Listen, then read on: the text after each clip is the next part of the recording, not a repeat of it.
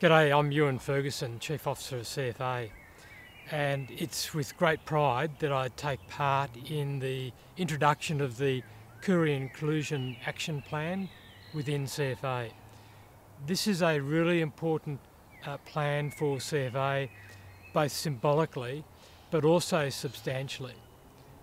This plan is about respect for the Indigenous occupants of this land who occupied the land for many generations before European settlement. It's about inclusion of Indigenous people in our practices day by day and also within our membership. But significantly, it's also about learning. We have a lot to share and a lot in common with the Aboriginal people of Australia. They've used fire to craft the landscape, have developed this sympathy with the landscape and with fire. That is something that we are still striving to understand.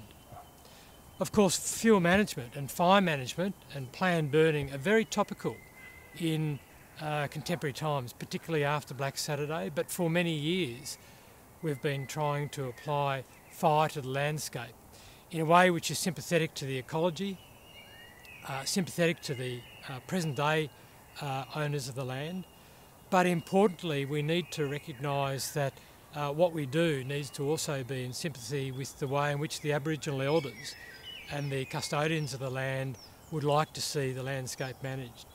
I'm looking forward, as part of this journey, to learning more about what fire means to Aboriginal elders. And then finally, if we talk about inclusion, CFA is striving to try and broaden the makeup and the membership of the organisation, and this inclusiveness and equity is very, very important in the CFA that we want to be.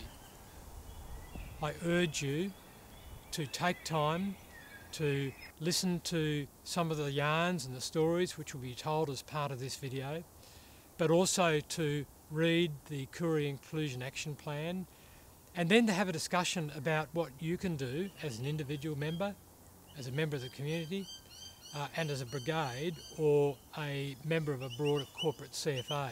I hope you enjoyed this video. I hope you get a lot of rich learning from both the plan and the actions which will come out of it. Thank you very much for listening.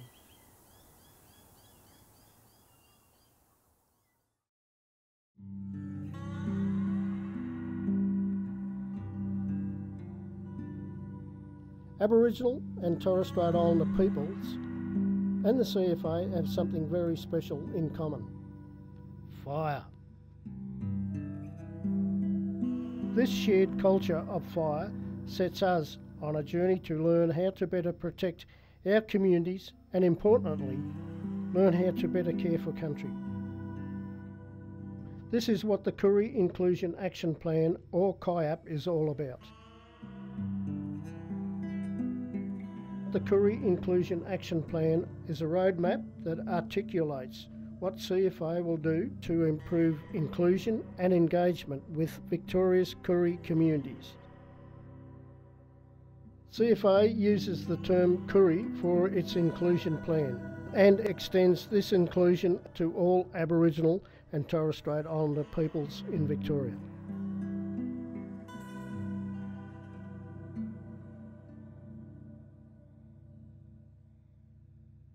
My name is Professor Henry Atkinson. I am a former CFA member.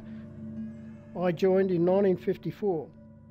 In the old times, we had our own terminology for who we are.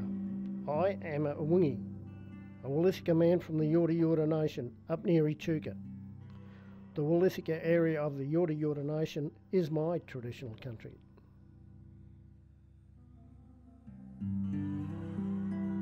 We have the oldest living culture in the world, and we have always used fire. Our smoking ceremonies are an ancient practice. They are a cleansing ritual designed to cleanse the past and clear the air for the future.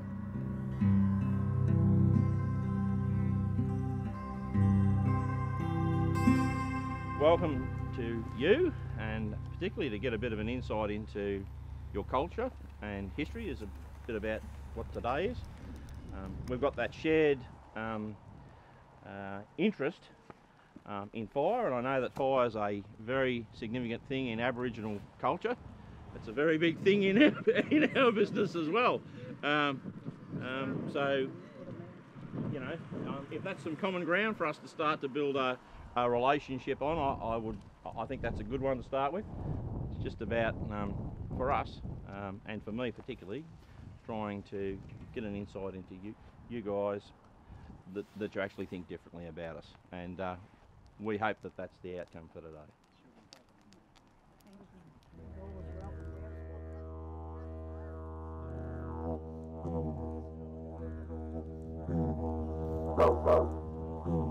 CFA sent a film crew out to capture a few of the important stories from some of the CFA's Koori members, and to find out what else is happening to better engage the Koori community.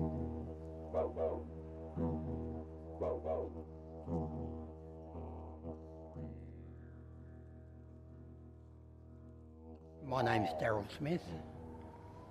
I'm Wiradjuri on my father's side, Yorta tribe on my mother's side.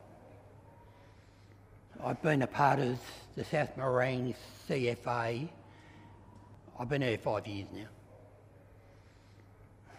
I got a lot of training out of it. I picked up a lot of knowledge. Real great people, men and women. They were very, supportive. Because growing up in Australia, being a career man, I've come across a lot of prejudice, my whole life, and I've never come across any in the CFA. And to see the CFA starting off this career inclusion action plan, I think it's great. When I'm out in land, I get the feeling of, my ancestors out there. I get a very strong feeling. And I even get the feeling that our ancestors are saying thank you to the fire, to the CFA for looking after the land. Because that's what's most important to us. We, like all of Australia, to just take time out and just show respect and acknowledge it. Yeah.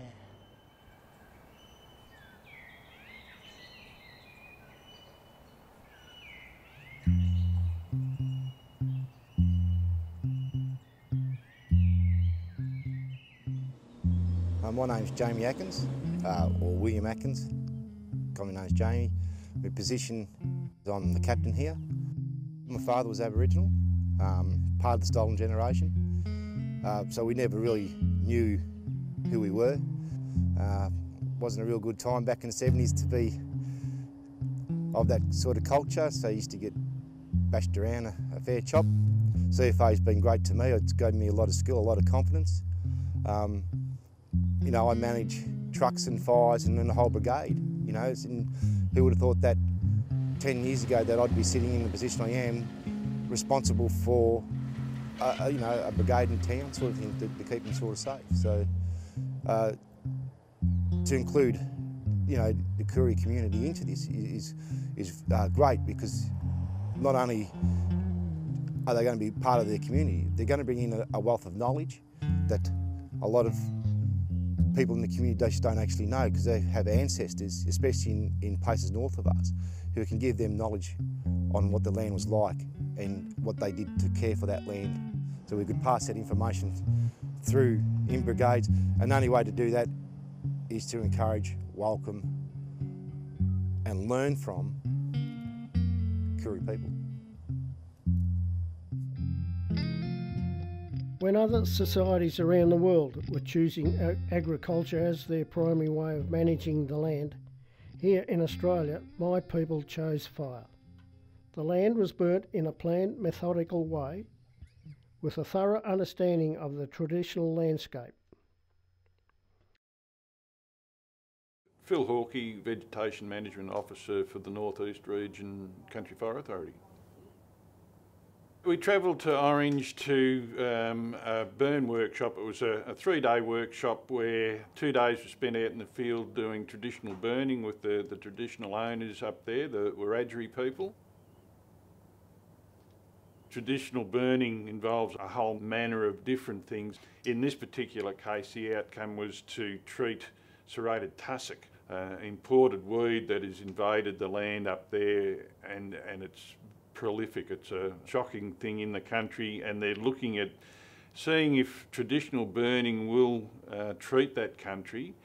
It's supported by science from ANU, as well as some local ecologists who are working there, and it'll be a 3-year program to just see how the burning treats the area. So they're going to try different methods. They'll burn different temperatures, different times of the year. But this was a really cool burn. It was fantastic to see fire in the landscape in what is really classed as a cool burn. So cool that moments after the fire passed across the land, you could put your hand on the ground behind the fire front, and the ground was quite cold. It was just a gentle little backing fire that moved across the landscape and burnt all the tussock, but seemed to leave everything else behind. To be able to light a fire in a way that it burns itself out is pretty high technology, I guess, of its day.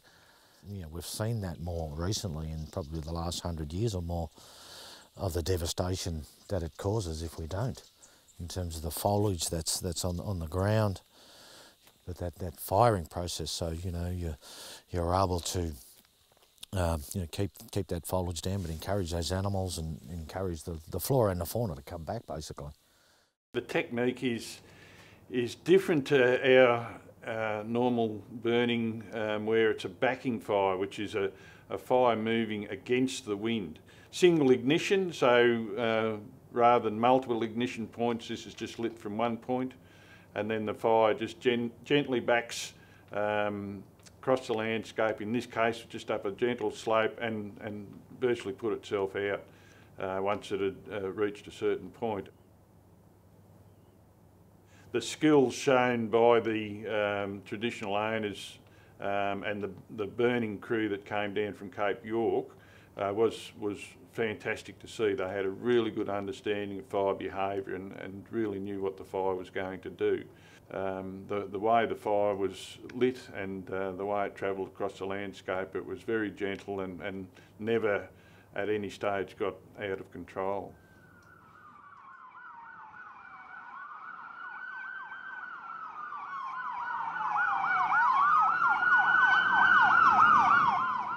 Miquelon fire occurred on the 9th of February this year, 2014. Started just north of Melbourne and then progressed in a northerly direction for the next few days. Now that fire impacted 400 properties through the Miquelon area, and a lot of those are smaller lifestyle sort of properties. Some were large scale farms.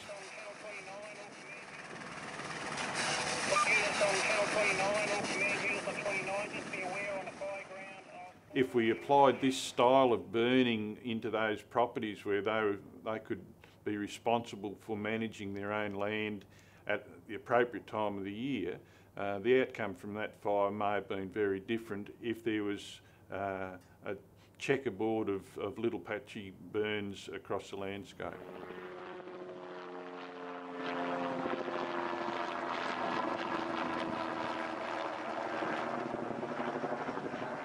I think it's a fantastic opportunity for CFA to learn, and more than CFA, it's about the community learning, because CFA isn't a land manager. It's not responsible for managing the land. The individuals, landowners, are responsible for that. And if we apply this sort of technique, there's an opportunity for individual landowners to manage their land in a simple way. And it'd be fantastic if we had some Aboriginal practitioners in the community working with people, teaching them how to do this and how to manage their own land. Our interests in terms of the traditional owners and Yorta people, and what our elders think about how we need to preserve and what we need to preserve. I guess if you were looking at this particular place over here, we've got a fenced-in midden, which is that spot of camping in the same place for thousands of generations. Devastating for a dozer to come through a mound like this. or even, bushfire to burn these beautiful trees that we have. Clearly that's of huge, very high level of significance to those local Aboriginal communities. Hence, those areas and those particular artefacts need to be protected. So we need to glean and collect that knowledge and then put in some management strategies to protect them. The Victorian landscape holds the imprint of thousands of generations of Aboriginal people. Cultural heritage officers work with communities across Victoria, helping to preserve this imprint through the application of the Cultural Heritage Act 2006.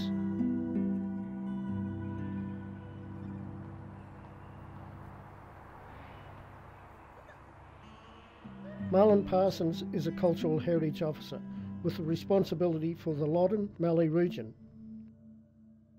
But these are all the different site types found within CFA District 20. We've got one rock arch site recorded within the district, and that's the only one in our region.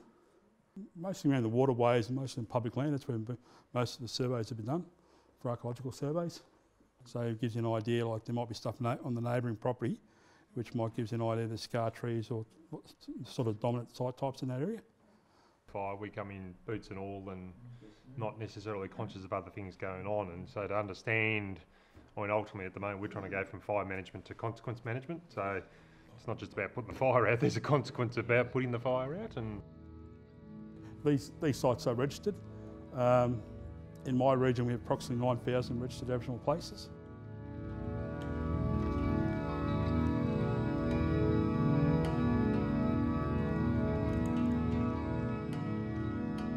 It's important that the CFA members understand the Act and where they can go to get information, and also how the Act applies to the CFA's planning and fire management.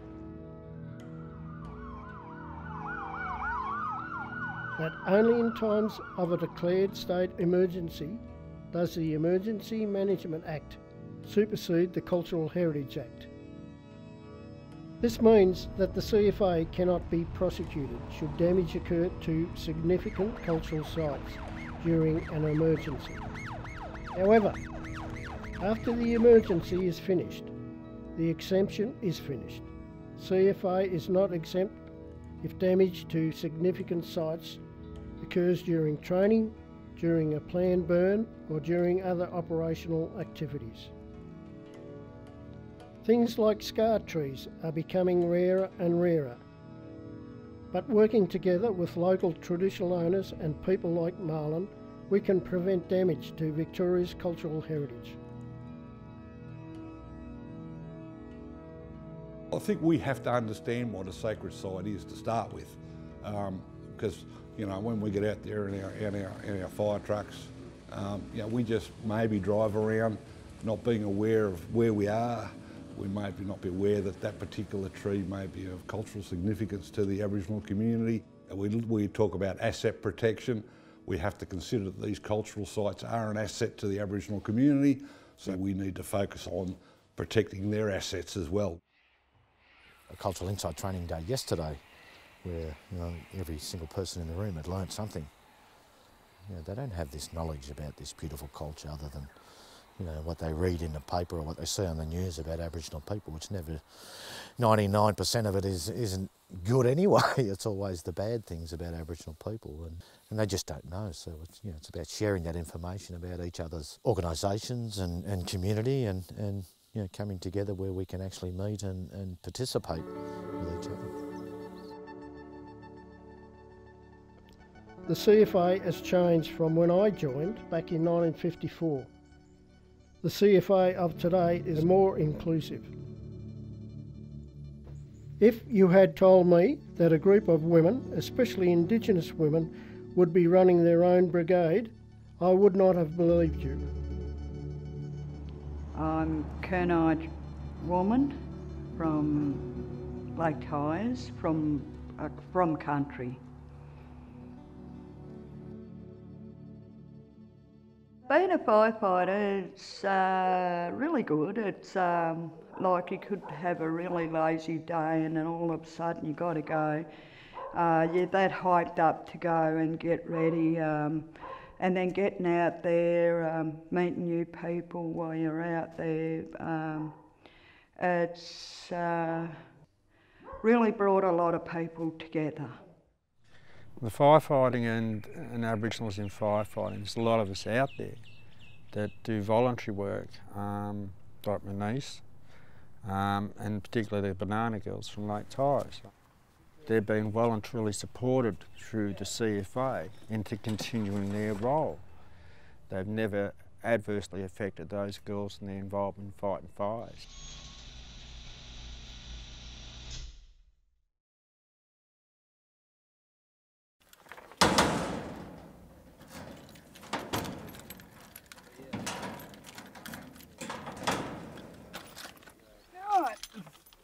Okay, ready?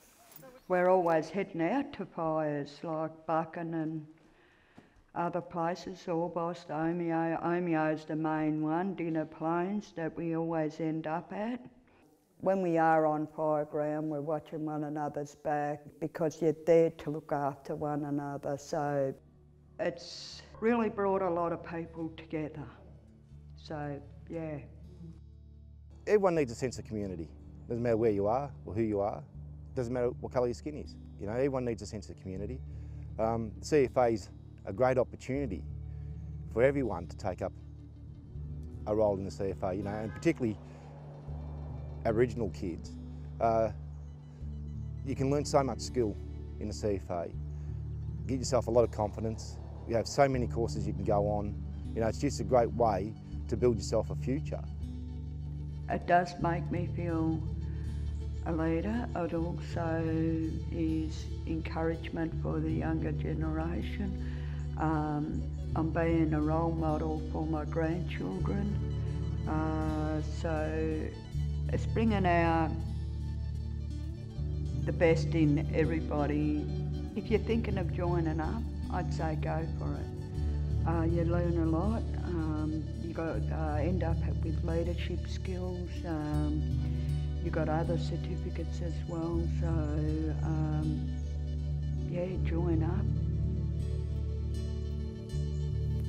So while we're encouraging brigades to get involved in connecting with the Koori community for a whole multitude of reasons, we here at headquarters want to support that. But encourage you to go on the journey. That's the exciting bit on this. And look, from our level, at headquarters level, we'll be encouraging. I'm sure your regions and your districts will be encouraging that relationship as well. And I just encourage all brigades to get on board with building that relationship because the benefits are just really exciting for us.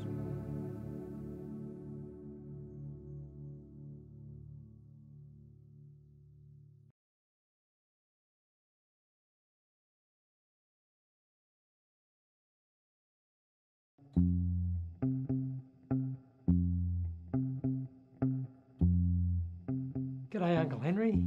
Oh, you're, geez. How you going? What are you doing here? Good to see you again, Uncle Henry. Yeah, it's good that you're coming in and just seeing what's going on. It's Well, look, I was in the area and someone told me you were doing the filming, so I just thought I'd drop in and say g'day and see how it's all going. oh, gee, you know, you're surprised you're coming down here and catching us having a sleep on the job. So, you know, you looked as though you were hard at work. How's it all going? Oh, going great.